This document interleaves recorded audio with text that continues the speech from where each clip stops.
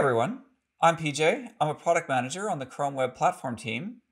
This session is on next-level web applications, and while the capabilities I'm going to describe are most applicable to desktop screens, let me emphasize that powerful web apps work everywhere, on phones and on TVs too. I love the phrase, one web, many screens. You can build powerful applications for any device using web technologies. With a good responsive layout, you could share the same code base amongst all of them. Compare that to the alternative, a minimum of 3, if not 5 or more code bases, and it's clear why we see more and more developers are choosing the web for their applications. To understand how transformational this moment is for the web, let's start with a little internet history. Gmail is a market-leading email client, but when it launched in 2004, there were many incumbent products. There were already dozens of popular clients, and virtually all internet users had an email account and a client. If you've worked at a startup, you know that a new product typically has to be at least 10 times better than the incumbents to win market leader status. So what was Gmail's secret sauce? Well, what made Gmail different was being a web-based client, which meant reach and universal access. There was no software to install. All users needed was a web browser, and by 2004, most computers had one. This made user acquisition trivial. All anyone had to do was have a link. There was one more requirement though, and it was a critical web capability that started landing in browsers just a few years before Gmail launched. For those of you who have been developing web software for a while, you might remember this new capability called Ajax. Ajax transformed the web as an applications platform. Before Ajax, server requests could only take place with a page refresh, so client interactivity without reloading the page was basically impossible.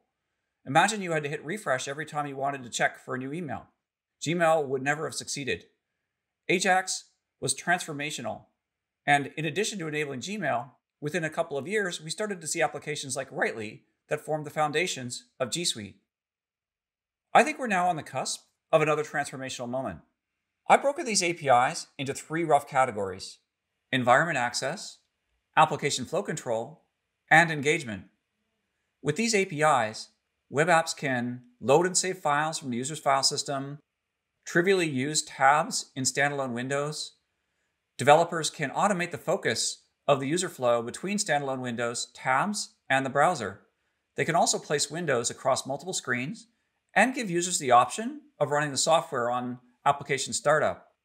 Finally, with notification triggers, we unlock new types of applications such as alarm clocks and calendars that need robust assurances about the timing of when notifications are displayed. Quick word of caution. The timelines given here in this table are rough estimates. You can always get the latest info on the Fugu API tracker at the URL in the center right of the slide. Before we get into the specifics of the APIs, let's hear an example of what's now possible on the web. Hi, I'm Alex, co-founder and CEO of Clipchamp. Clipchamp is the world's first and only completely in-browser video editing platform. We've taken what's arguably one of the most complex and complicated application categories and got it to work purely based on web technologies, including a computationally very intense video export process. Google Chrome's always been our platform of choice. One of the features that we've adopted very early was progressive web apps. And we can already see now that users who have installed our PWA retain 3 times as well as the average user. Some of the new features that are going to be landing to Chrome and progressive web apps, such as native file system and font access, will make the app indistinguishable from any other app that they might have installed on another operating system. We're incredibly excited to see these features in the wild and our users adopting them at scale. Thanks so much, Alex and Clipchamp team. For all the developers out there watching this, you might want to stand in front of a mirror and say, completely in-browser video editing platform 3 times to fully believe it. Let's get into more details on these APIs. Many of them aren't instable yet, so you might need Canary or another dev channel version of Chrome, and you might need to activate some flags. I've specified the flags needed where appropriate. Let's say that you want to create an application that opens CSV files. Your manifest would look something like this. We're declaring in this section that when a user double-clicks on a MIME-type text CSV file with a .csv extension, you can see the accept member there, the action is handled by the app's /opencsv route. Now, here's an example of receiving a file handle. To access launched files, a site should specify a consumer for a launch queue object attached to the window. Launches are queued until they're handled by this consumer, which is invoked exactly once for each launch. With this approach, you can ensure every launch is handled. Your application can then choose to handle these files however you'd like.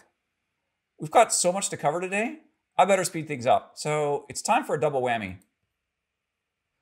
These two capabilities make sense to run through together because display override will help us with tabbed application mode. First, I'm going to show you what tabbed application mode looks like. Hey, look at that. Easy tabs in a standalone window. This is groundbreaking for many productivity apps where it's common to have more than one file open at the same time, but you want those all associated inside of the same window. Here's how you use the new display override member in a manifest file. Notice that we start with the widely supported display mode standalone.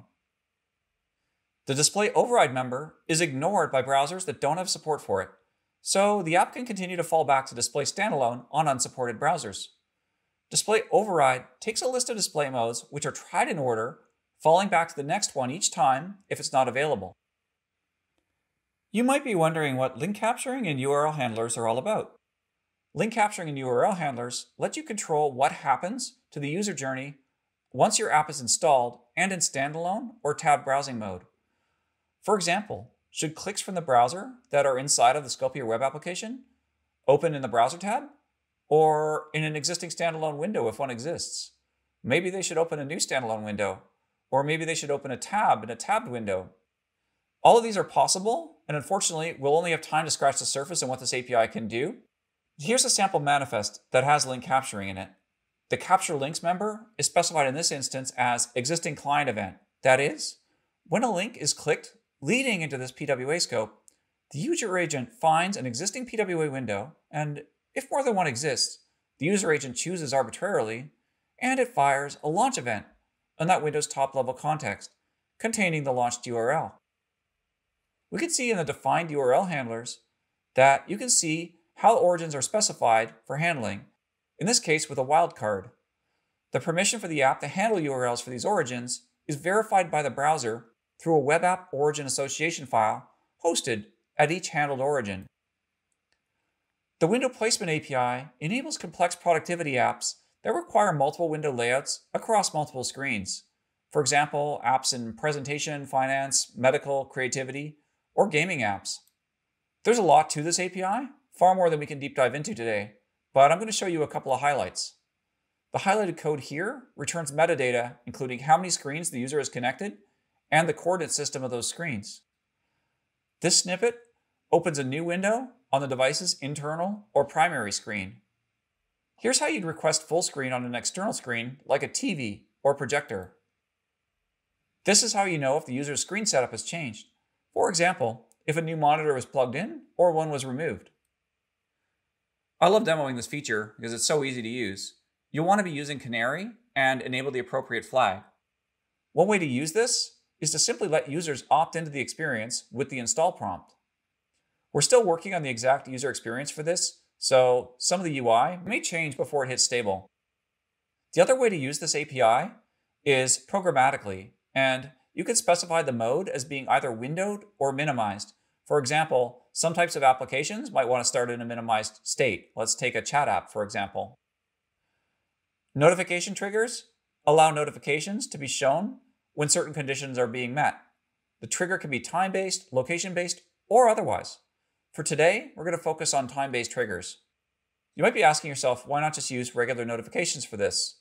Well, the reason is that the push API is not reliable for triggering notifications that need to go off at a very specific time. So for applications like calendars, alarm clocks, and so on, you need something that has higher accuracy and timeliness. Just a quick note, this API is currently in origin trial, and we're welcoming developers to try it out and give us feedback. The APIs I showed in this presentation aren't the only ones to get excited about. Check out the Digital Goods API, local fonts, the badging APIs, if you want to know about a few more exciting capabilities coming to the web platform. Phew, well, that was a whirlwind. Thanks so much for joining, and please keep those questions coming on Twitter.